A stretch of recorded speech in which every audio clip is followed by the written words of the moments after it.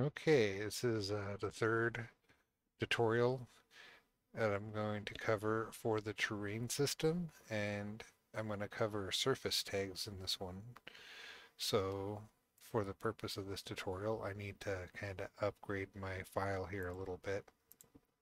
So what I'm going to do is open a material editor. Okay, there it goes. I'm going to go File, New, Create, Dirt, and hit OK. I'm creating a custom material because it'll look better that way, and also these materials here I created myself, so you won't find them in your project, so you'll have to scour the internet for materials to do this. um, I might try to include them in with the video. uh, okay, and then hit save, and then I'm gonna hit new, and then I'm gonna hit grass. Grass. Hit OK. Then, so in short, I'm making a dirt and grass texture setup so I can make a dirt path with the um, the surface tags. So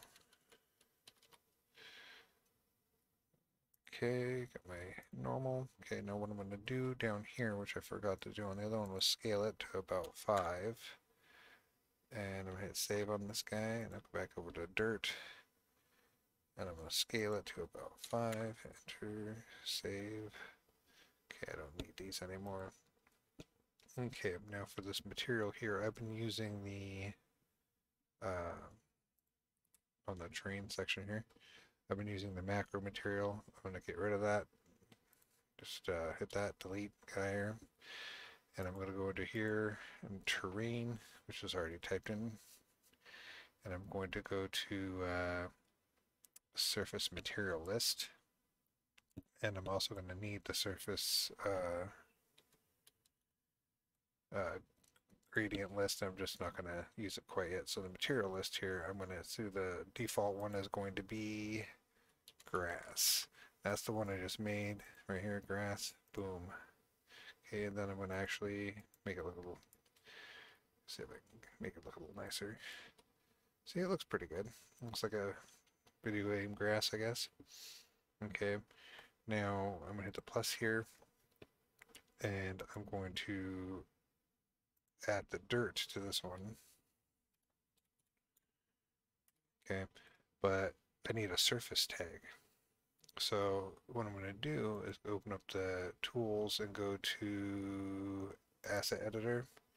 Under file, I'm going to go new and create surface tag name list. And then I'm going to add dirt. That's all it is, dirt. Okay, hit save. Tag list. Oh, it's complaining about the name.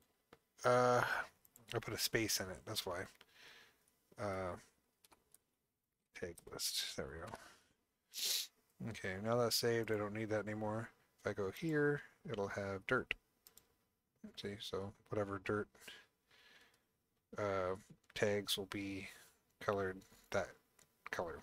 So on this terrain here, I don't need to do this, but I'm going to add a child entity. I can do it without a child entity. I can just link it.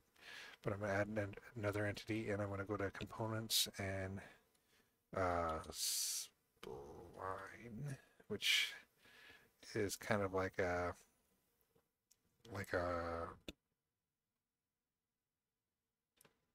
oh, it's like a rope type thing. Let's see if I can, where is it at? Oh, it's just barely under the surface. Or no? Oh, I have the helpers are missing, so I couldn't see it. So there it is. But I'll turn it off again for now because it's hard to look at the colors. It's hard on the eyes to me. I don't know. Okay, and then I'm gonna shape. Uh, shape did I use? Nope. Let's try a tube shape.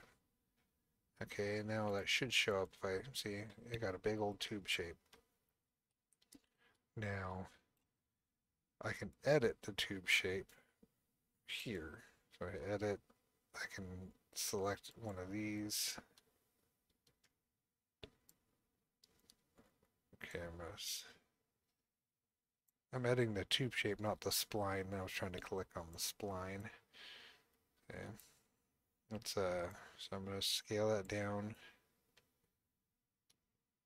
I'm actually gonna have it skinny at the front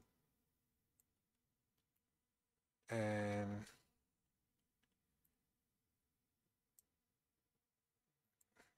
keep expanding it all the way across. So it's like a cone. So I guess it'd be like opening up into a clearing or something. So I'm gonna hit done. And on the spline here, say that, and then I can click the spline. I can just move these guys so I can have it totally go off the edge here. And if I hold control and when I'm moving my mouse over the line from here to here, you can see it, I get this little green little dot. If I hold control and I click with the right mouse click, it'll give me a new point. So I could add that new point and wiggle it off to the side or something like that, you know, giving me that kind of weirder shape. And that's all I'm going to show you with that. But and then I can close it, and that would basically close the spline, but I'm not going to go into all the ins and outs how to use the spline. But with the spline shape itself, you want it to basically be sunk into the grass area, because where the grass touches the material is where the material will change. So now I got the spline set up, which I'm going to name it spline. Okay. And I'm going to have this with a tag emitter. It's going to surface tag emitter is what I'm put on it, because that's a surface information that I want to change, and I'm going to select dirt as a tag. So it's basically creating a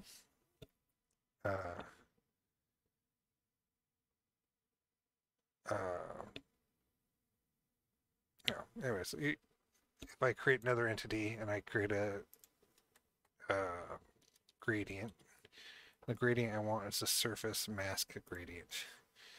And I'm going to open a preview, which hardly ever shows me what I want to see, but if I click here, it's see surface tag list. So this gradient is taking the surface tag information. So I can assign it to dirt, and it doesn't show me what I want here, but essentially this information has been converted to a gradient and put onto this gradient. So when I go to the terrain here, actually I'm going to name this real quick, just call it G like I've been. And so I'm going to go to the terrain here, and I surface gradient list here. I'm going to add a surface gradient, and I'm actually going to select that gradient that I just made, and then assign that to the dirt gradient. Now, if I remove the helper, that basically pasted kind of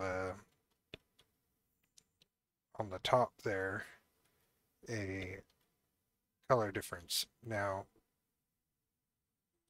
obviously, it doesn't come out the cleanest, so you'd need to, use a better resolution on your materials and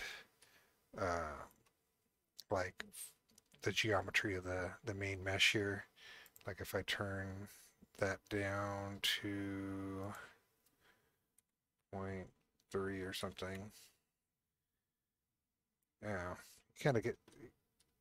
I'm gonna do that. Change my gradient. Now what I'll do is I'll